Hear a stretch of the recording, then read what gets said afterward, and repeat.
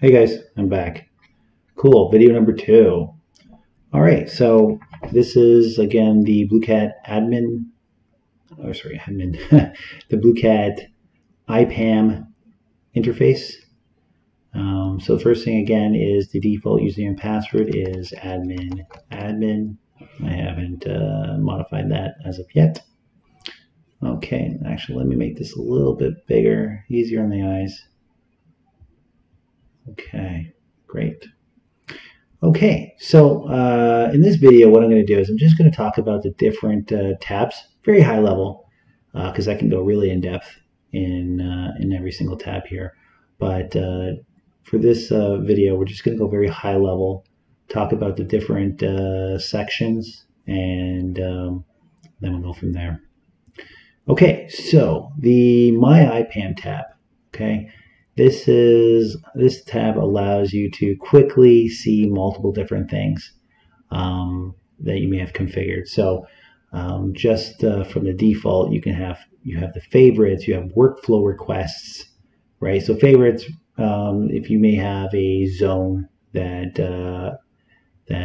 for your particular group in IPAM, you may have specific zones that you're focused on, or specific networks that you're focused on. So you can add those particular favorites there. Workflow requests. So if you're an approver of a workflow, workflow is you can set certain permissions on certain objects, and you can allow other teams, or set it up where other groups only have the ability to suggest changes, right, or request changes, and you may have the ability, you may be part of a group or a person who is allowed to approve or deny those changes for whatever reason. So maybe they accidentally deleted a block or a network, and you can look at that and say, hey, wait, you don't want to do that. I'm going to deny that. Or they just they want to add a resource record to a zone. They may conflict with something. So you have the ability to approve or deny that based on what changes they're making.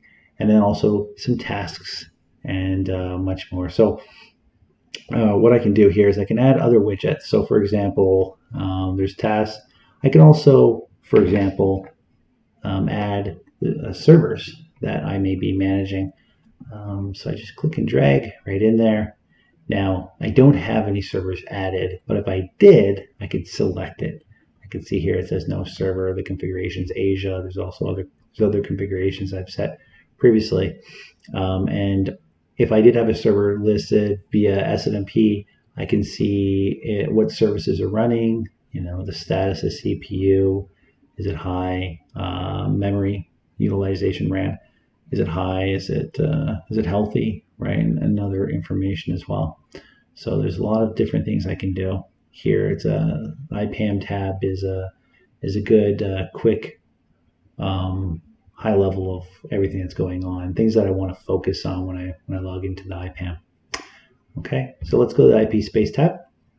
And the IP space tab, right, you can see there's multiple different subtabs listed here, but this is the area where I could add blocks, and I can add networks within those blocks, right? So it's as easy as clicking new. A block is just a container, a container of networks within that block. Okay, so for example, if I wanted to create a block, for example, /16, and I would place all my, you can have all these other options listed here. If I want to place all my 19 to 18 addresses, private addresses, non-readable addresses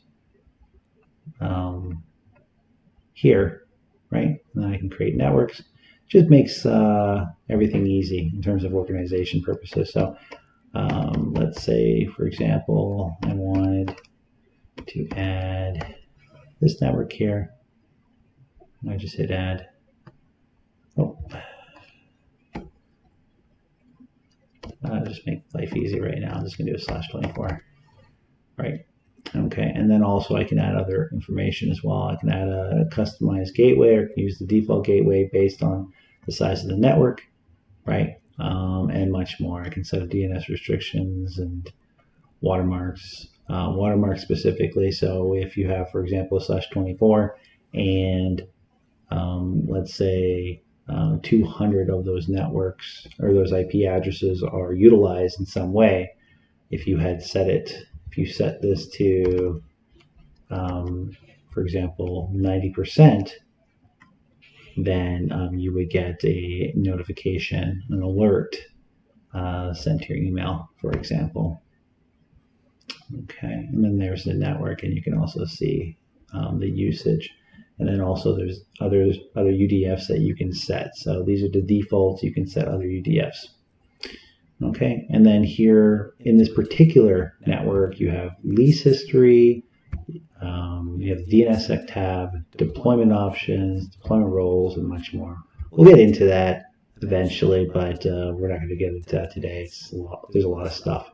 So it manages both IPv4, IPv6. You have your DHCP settings. So for example, if you want to set up a DHCP option, for example, you can set up the DHCP match classes as an example. There's also TSIG keys, IPv4 and 6 reconciliation, which is it's like a network utility that does discovery via SNMP, also ping, and discovers any IP addresses on the network that may not be in use, and gives you the option of recovering and putting them back into the specific network to be reused. So that can be very helpful. And then there's also deployment options. Again, we'll go into a lot of this in other videos. So the DNS tab, this is where you would manage all your DNS. Your DNS zones and your resource records, internal, external, right? The first thing you do is you want to create a DNS view, and views is used to potentially segment your internal and external DNS records, right? You can set match clients, and specify an ACLs and specify which users or which networks are able to query a specific view or query a specific zone based on certain ACLs that you specify. So for example, if I want to create an internal view, I can go to add, it creates the view, and then from there, once I click in that view, I can now create a zone, okay? And I can call it whatever I want. So for example, I can create the subzones as well as the TLD. So for example, if I wanted to create a subzone called subzone.example.com, and I want to make it deployable, meaning eventually, right now I'm just staging it, but once I deploy, it'll be live, it'll be production. If this is not checked, the only time, one of the times that you don't want to check this if you're just staging it, right? So for example, in Infoblox, there's no staging. Once you create a resource record or a zone, it automatically gets deployed or applied to your DNS services. But here you can stage it, meaning either you can select it and you can manually deploy, or you may have scheduled deployments. If you do have scheduled deployments and you don't want this to be deployed right away, just keep it unchecked. So even if you have scheduled deployments to deploy these records to your DNS server, this will not deploy until you're ready. Okay. This is a lab, so nothing's scheduled to deploy, so I'm just going to add it and make it deployable. Okay, so in the internal view, I have .com level domain, and then I have the subdomain example.com, right? And if I click on that, I can also, if I go to subzones, I can see subzone.example.com. And if I wanted to, I can create resource records in that particular subzone, right? Host records, CNAME records, text records, SRVMX and other records that are not listed here. We would go to the generic record. Okay, and then again, DNSSEC deployment options, naming policies, and much more. Okay, let's go to the Devices tab. So in the Devices tab, same idea here. You can you can add devices here manually. Kerberos Realms, you can set this up. TC keys, you can add multiple TC keys, devices that you may want to add, and also adding MAC addresses, creating MAC pools, and much more. The TFTP groups, you can set TFTP groups here, and you can set up multiple options here as well.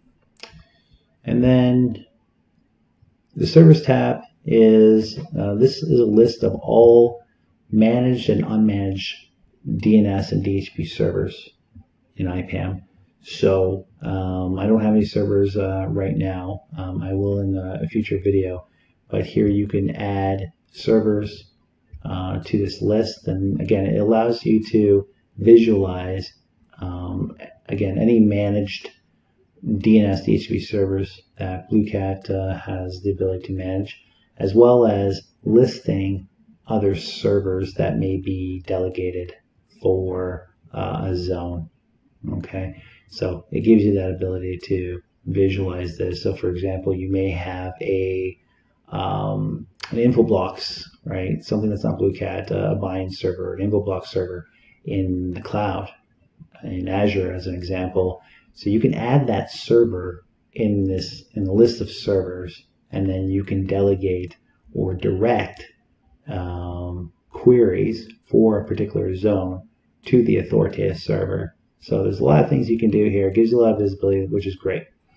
You can also set up scheduled deployments. So this only applies to managed servers.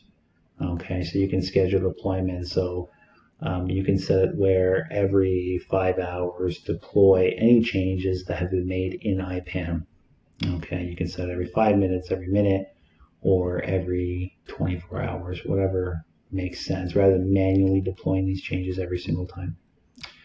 Okay, you can also create service groups. So if you have a list of servers that have the same configurations, you can create a group for them. So when you add new options or settings, you can apply it to the entire group instead of manually applying the same setting to every single server. And if you're an enterprise organization, you don't have time to apply these changes to every single server because you may have hundreds of servers.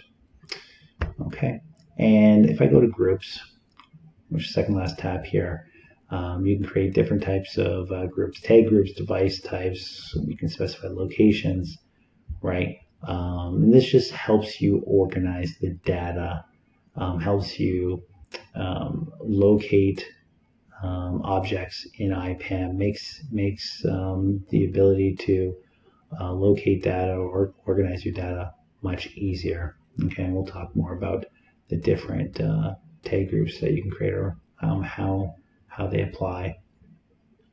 And talking about making life a lot easier, there's also on the right hand side at the top here, there is a search functionality, so you can search for anything. You go to the advanced search, you can be more specific in what you're looking for, but this allows you to search again for anything. So for example, if I'm looking for a specific IP address, or hey, I just created a domain called example.com, but I can't remember exactly what it is because I manage so many different zones. I could just type example.com and there it is, right? So I can see if there were any resource records, I could see that information. Okay, if I go to the details tab as well, I can see a lot of information about change requests. You can set that up here. You set certain permissions here. Tags, we're talking about tag groups. You can assign many different tags here. Access rights, who has access to example.com, maybe in a very important domain. I don't want many people to modify it, right? And I also have the ability to see the audit trail. So if I wanted to see exactly who created that zone and when, right? I can see I was the admin because I logged in as admin at this time. There's a transaction number. I can actually go into the operation here. Zone was added, and I can see exactly what was done. So I can see the .com, the subzone example.com. Should I use a different name instead of subzone? And everything's listed here. And then, for example, if I wanted to, hey, you know what, I made a mistake. I don't want to. I want to revert changes back. There's a way of reverting that, and I'll show you really quickly how to do that. But so if I go to the administration tab, okay, in the administration tab, there's a lot of different options here, right? We have global settings, we have version management. This is really important, and I'll show you how to do this as well in a future video. But version management allows you to manage the any patches, updates to your IPAM here, and any managed DNS and DHCP servers, you can manage the patches, right? Security patches, software updates from here, right? You would apply the patches, and then you would, or you would upload the patches in this section, and then you would apply the patches to every single managed DNS DHCP server from one central location. So it makes life a lot easier rather than, you know, SSHing in every single server and applying updates manually. Again, if you're in a large enterprise organization, there has to be a better way, and there is.